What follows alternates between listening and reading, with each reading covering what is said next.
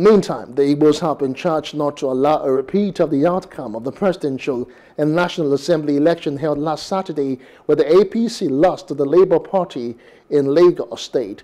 Addressing newsmen in the state, the apex leader of Ndigbo in A.P.C, who also doubles as the senior special assistant to Governor Sanwo-Olu on drainages, Joe Igbokwe, described the outcome of the presidential and National Assembly election in Lagos as appalling. Igbokwe stressed that there is the need for the Igbos to improve on their performance and give their best in the state and House of Assembly elections.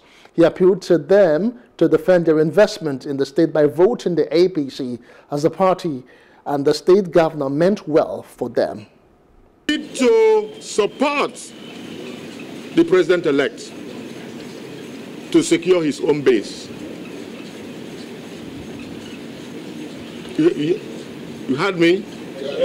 We need to put heads together, put our hands together, join hands together to make him to have a base. As Ndigbo in A.P.C Lagos, you have to vote A.P.C in March 11th, so that you can have a solid base to be able to operate. Lagos have been home for all of us, and let us support continuity.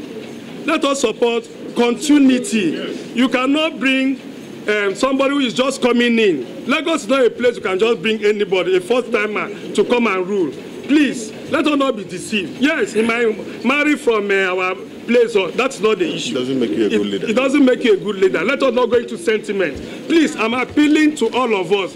Remember, we have always given, even the market people, when we met them, they told us that they will vote for Sanwo-Olu. They have always saying it. Please, let us not be deceived.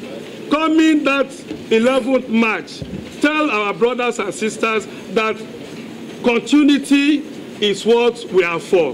Let us vote Sanwo-Olu and Hamzat. Hello, hope you enjoyed the news. Please do subscribe to our YouTube channel and don't forget to hit the notification button so you get notified about fresh news updates.